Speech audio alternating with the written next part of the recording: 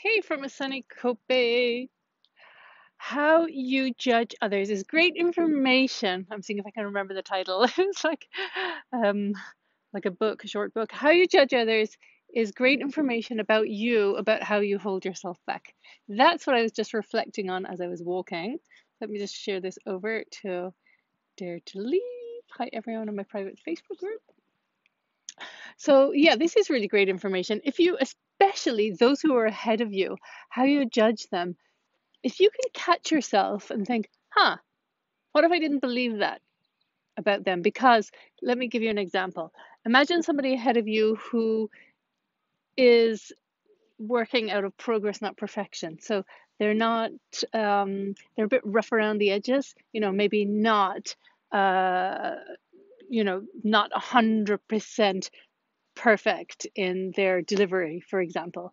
They're 80%. And actually, that reminds me of, I think it's a book by Brian Tracy about the 80% rule. When it's 80% good enough, put it out there because we hold ourselves back so much by perfection. So if you are one of these people who is perfectionist and you're judging them, but then you notice, hang on a minute, they're ahead of me. Oh, isn't that good information to have? What if I dropped that judgment about them and I was able to admire and appreciate that they had the courage to put themselves out there and do it imperfectly? Done is better than perfect. Done is better than perfect. To be able to put yourself out there before you're ready.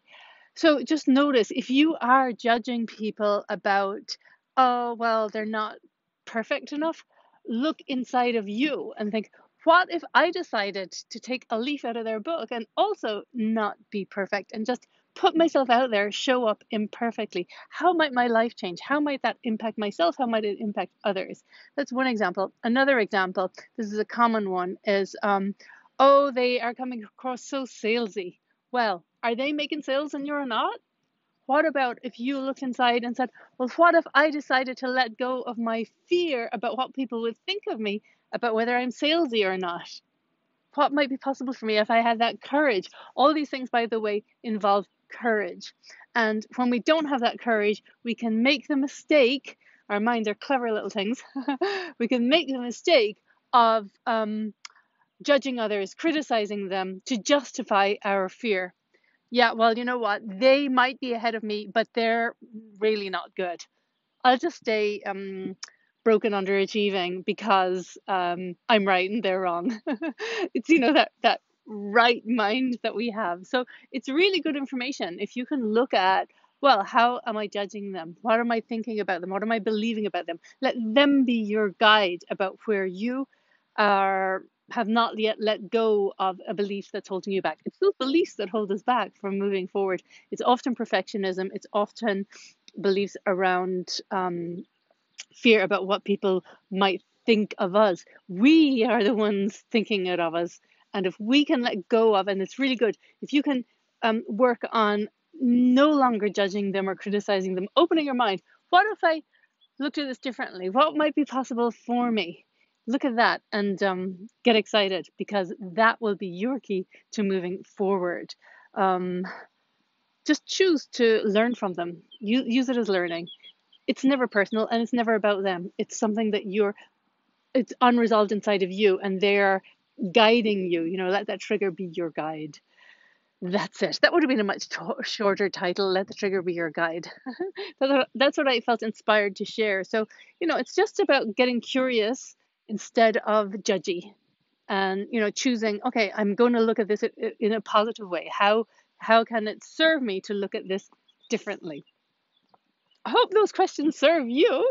And if you want my help in identifying what beliefs are holding you back that you have to courageously overcome to let go of the being right, it's a lot of it is around being right. I remember David Nagel, a great mindset coach, saying that it's like, why you're not getting ahead? Because you're too attached to being right.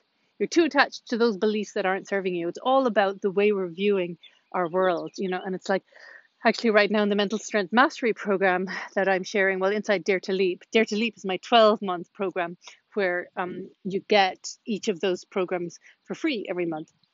And this month is mental health, mental strength mastery. Hi, Karen. And what I'm talking about right now is rejection. And because, our fear of rejection, our fear of judgment, our fear of criticism, that cripples us. And that's what holds us back from showing up the way we truly want to be as a person we truly want to be. And when you make that decision that I will not let those beliefs, those fears hold me back. I am on this planet to live a meaningful life, a fulfilling life, an impactful life, and those beliefs are no longer going to let to hold me back. And you stand firm in that courageously, and you become okay with people judging you, okay with people having their opinions about you that have nothing to do with you, everything to do with them and their view of the world. And why would you want to live through somebody else's view of the world? So stand firm in your truth, show up the way you want to be, free of those chains that those the chains really are those beliefs inside your head, whatever you're believing about others and about yourself. And when you release those, so much is possible. Apart from freedom, a fulfilling, true, authentic life is possible, of integrity and alignment. Voila. Hope that helps you. If this speaks to you, then dare to leap inside either my Dare to Leap program or my 5-week plan, where if you want some more, it really depends if you're up for really intense, quick change, transformation, then my 5-week plan would be the one to jump on right now. Otherwise, for a slower, more gradual approach, the Dare to Leap program. The best thing about the Dare to Leap program is the weekly calls. We're a fabulous group, fabulous group of women so far. And it's a really supportive environment. And each week I'm in there challenging people to become your best self, basically, and let go of those fears. So get in touch with me if you're interested in either of those options. Lots of love. Have a great day. Bye.